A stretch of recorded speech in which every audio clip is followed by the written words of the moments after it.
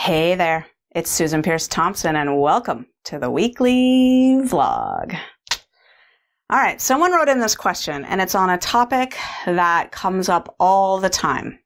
And I address it a lot in our courses, but I thought it would be nice to address it in a vlog.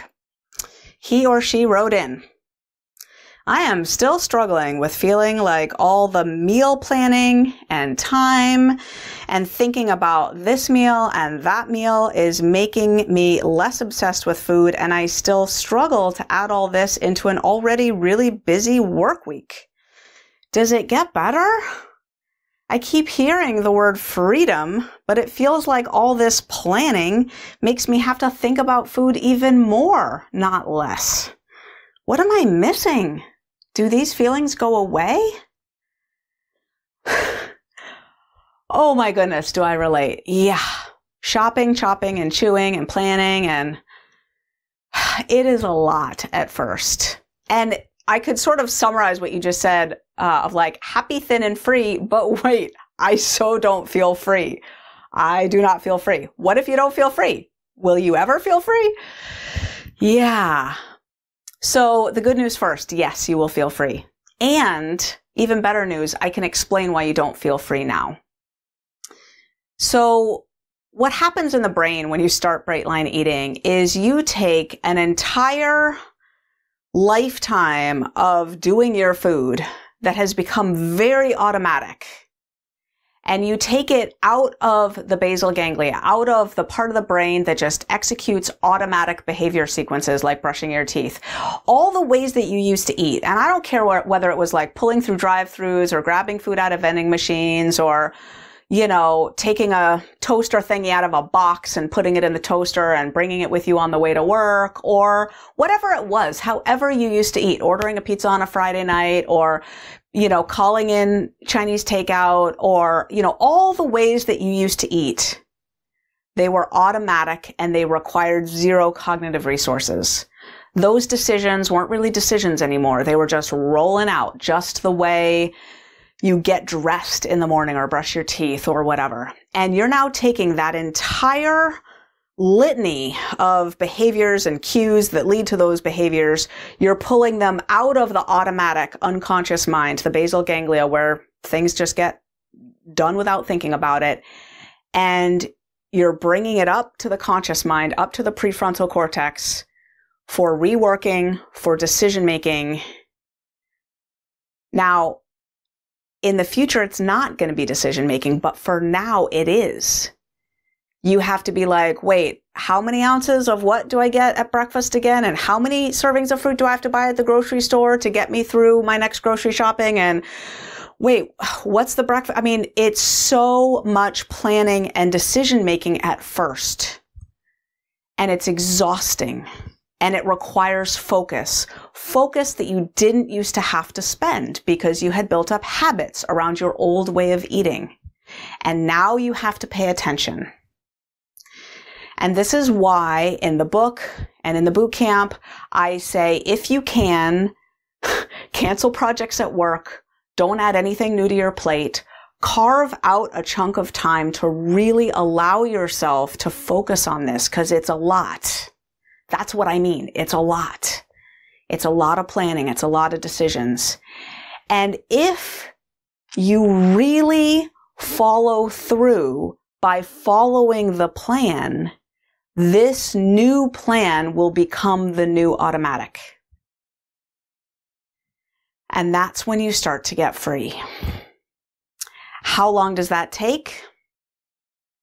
It's kind of like asking, how long does it take for a bunch of water flowing over dry, dusty land to form a riverbed? Well, the longer you do it, the deeper the groove of the riverbed. You know, that's like fiber tracks being wired in the brain. One research study showed that it takes an average of 66 days for one new daily action to feel automatic. But we're talking about a lot of new daily and weekly actions, and probably breaking an addiction too, and, you know, undoing old patterns as well. It's a lot. It's a lot. So, first of all, be patient with yourself. Second of all, trust. It does get easier. Third of all, the biggest X factor in this, I believe, is the extent to which your inner rebel part is bucking doing it at all. The stronger your inner rebel part that says, this is extreme, this is controlling, I shouldn't be doing this, this is a bunch of, why am I doing this? People who have that part really active take longer. The other X factor is, are you really doing it as outlined without cutting corners? Because when you do it the same way every day and do your food prep, start to develop a routine with your food prep where you do the food prep the same day, the same way every week. Food prep is usually more on a weekly scale than daily. Depends on the person. When you do it the same way, it becomes automatic a lot sooner. And the more surrendered you are, the quieter that inner rebel is, the more you realize deep down that you've made a choice to do this, that there's no gun to your head, that Susan Peirce Thompson is not, in your kitchen going, honestly, on some level, I don't care whether you do this or not. I want lots of people to do it, but only the people who want to do it, right? I don't want a single person here doing this who doesn't want to do it. By all means, I was just getting blood drawn this morning, and the guy was like, I just had my 4th heart attack. And I'm like, dude, that's intense. I'm like, you thinking about changing your lifestyle? He's like, not really. I hate eating vegetables. And I was like, fair enough, man. I think that's a legit choice. I bet there are a lot of people who judge you for that, huh? And he's like, yep. And I'm like, I don't judge you at all. I think it's a legit choice. How do I want to spend my time on earth? You're just saying I'd rather eat that stuff now and die, however many years sooner. But, would he be better off forcing down those vegetables and living longer? I don't know. That's his call to make, right? So I think the inner rebel often feels like there's some pressure to do this. And with some parts work, we do this in Brightline Freedom, you can sort of help the inner landscape to understand, no, actually, we're choosing this. This isn't some sort of controlling parent that's telling us to do this. This is actually what we want to do. So there are reasons why it feels like so much time and focus is going into this.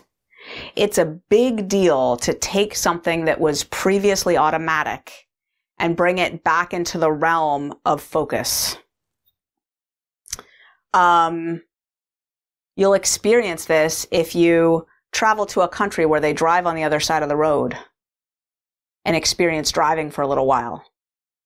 Start to do everything with your non-dominant hand for a day or two. That's the kind of thing we're talking about. Taking actions that are extremely automatic and doing them in a way that is suddenly, you got to think about it. It's exhausting. And it gets better. When Brightline eating becomes the new normal, then you feel the freedom. I promise. And that's the weekly vlog. I'll see you next week.